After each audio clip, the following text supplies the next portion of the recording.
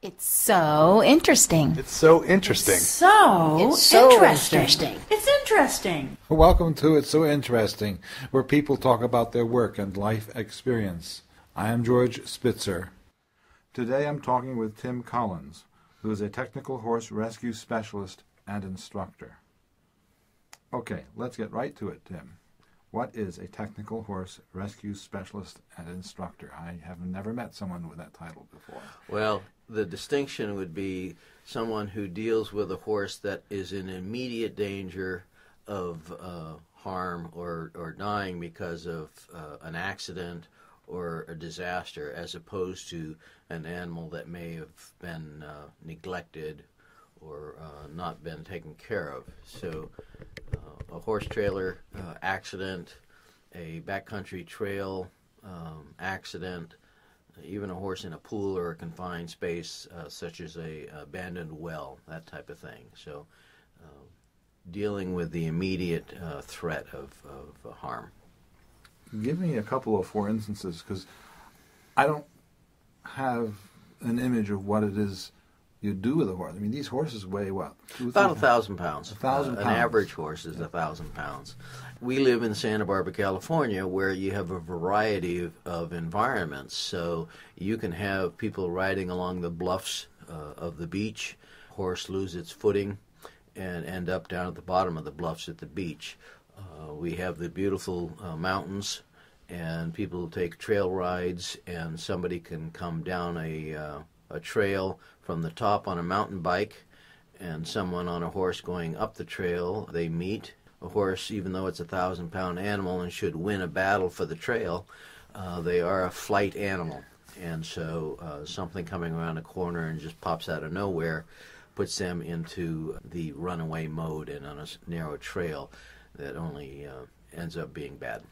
Now, I'm curious, this is an entirely different area, or does it slide off of or part of an area of people commonly known because of media as a horse whisperer? Do you have those talents? Do you use those talents in the rescuing of horses? Well, if you talk to my horses, they probably say I don't have the talent. But when you go to a rescue, there is a certain amount of innate ability that comes. You see it when you can walk into a environment where there's a lot of stress and walk up to a horse and help calm it down. It's not a same vein type of thing. But they can tell you're a good guy, and they can tell you're there for the benefit of them. And horses can tell that. I've learned through a couple of acquaintances, there's always one horse in one's life. Not necessarily one love in your life, but I'm talking about one horse in your life that makes life a bigger life. Do you have have you had, or do you have such an experience? Absolutely. I bought a horse on what's called a board auction, where someone does not have the ability to pay what's owed to the ranch, and then ultimately the ranch has to sell off the animals. And I bought the foal of a mare that was sent to this farm for breeding, and then the mare and the foal were going to be sold to cover the costs. And he was just about 2 years old.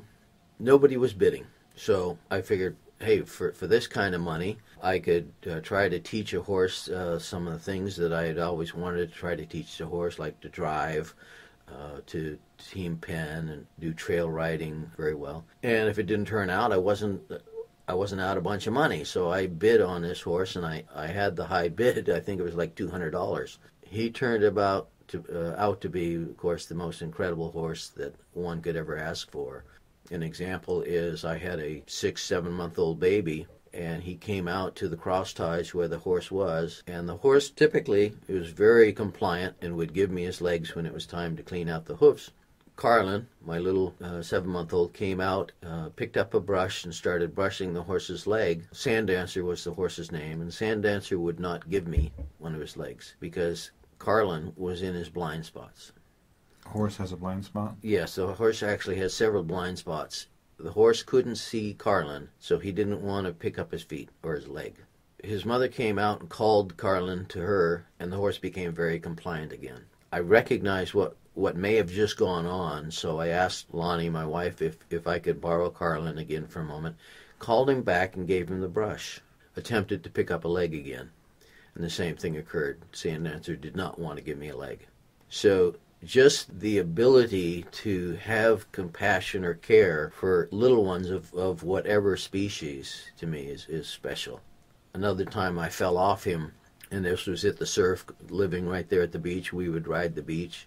There were a lot of stones and moss or algae, whatever it was, which caused Sandancer to slip. And I ended up falling off of him. And I did it in such a way that I was taking him off balance a little bit. And the riders that were with me were just in awe of how he moved around, because it was obvious to them that he was doing everything he could to maintain his balance and find a footing and not step on me, as opposed to just thinking every man for himself. So he was an incredible horse. I say was because at 29 years old, about a year ago, I had to send him on his way to his next chapter. It must have been a glorious 27 years. It was. Is it likely that you ever have another horse like that again? It's No. once-in-a-lifetime thing. You hope, you expect to produce incredible horses. You find over time that you had a special time, and that was it. You've had the experience or lived through losing a horse. Oh, yeah. I've actually gotten to a site, raised the horse's head, actually sat down. We were waiting for some padding and some more people to assist on this, because of the remoteness of this. Machinery was not going to be it, so we needed manpower. I got there, raised the horse's head, and put it in my lap, and in about a minute or two later, the horse passed away. I felt better in the fact that I had been there and was giving the horse a sense that people did care. You deal with a lot of horses, and you deal with a lot of people. And the interaction sometimes isn't all that good. Sometimes it's great.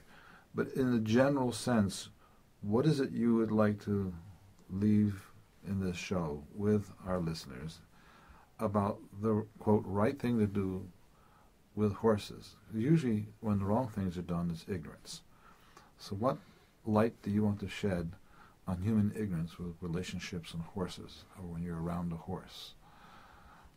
Several things that come to mind. One is the drama that humans bring to something, that we take it in and it becomes part of us, and we want to share that in the future, and we want to identify ourselves as part of something that took place. And so the drama that we bring to a scenario is foreign to a horse or to any animal. And so the animal is in the moment. And if you can get the animal out of this stressful trauma of the time right then, get them past that. Then they can go to, okay, right now there's grass, I have stable footing, I'm good. So many times when I'm actually with an animal and I'm talking to them, and I tell my students or trainees that when you're with an animal, you can talk to the animal. And you're talking to them in a calm, friendly voice. It's not a sing-songy, but it's just a calm voice. And you can tell them anything, because you can lie to a horse. That's the interesting thing. You can tell them, look, we're going to get done with this, then we can go downtown and go styling and profiling and whatever it is. Doesn't matter, because they're not going to hold you to it. But you do it in a manner of, this is just part of what's getting ready to go downtown or whatever it is. And so don't bring the drama. No Hollywood values. No Hollywood. Absolutely not. Another thing is, with a 1,000-pound animal, there's a lot of blood inside that vessel. If there's a laceration or something, and you come upon the scenario and see all this blood and gore, unfortunately, some of the time you have someone say, oh, this poor animal, we got to put it out of its misery. Well, we can't compare the amount of blood that we would produce versus a horse. So in order to really be fair to the animal, get a veterinarian involved right away. They're the ones that can determine the need. Animals, particularly horses, are incredibly resilient. I had a photograph of a horse out of Florida that suffered from the wildfires that they had. And the horse had the flesh actually was burned and peeled off and I want to say probably a fifth of the horse. And in 6 months, it had all grown back again. We also got locally, we were involved with a horse that had fallen and impaled itself on a T-post, one of those fencing posts that you look down from the top of it in the shape of a T, a steel post, and had impaled its chest. And it was an older mare, and the owner, the man involved, called to his wife to throw something down to him to stop the bleeding, and she threw him a bandana. And he yelled up, "No, I need something big like a sweatshirt." And he literally stuffed this sweatshirt up in the cavity of this wound. 2 weeks later, the wound was closed in. I want to say 4 weeks later, there was a young child of the family was on top of the horse riding it. But if you were out in the field and you saw this, you may have made that wrong decision to put the animal out of its misery. And it's like, no, they are incredibly resilient.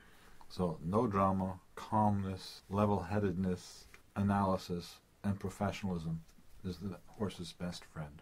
Absolutely. I've been talking with Tim Collins. Thank you for being here, Tim. If you would like to contact Tim or listen again to this show or any other show, go to ItsSoIntersting.com. It's so interesting. It's so interesting. So It's so interesting. interesting. It's interesting.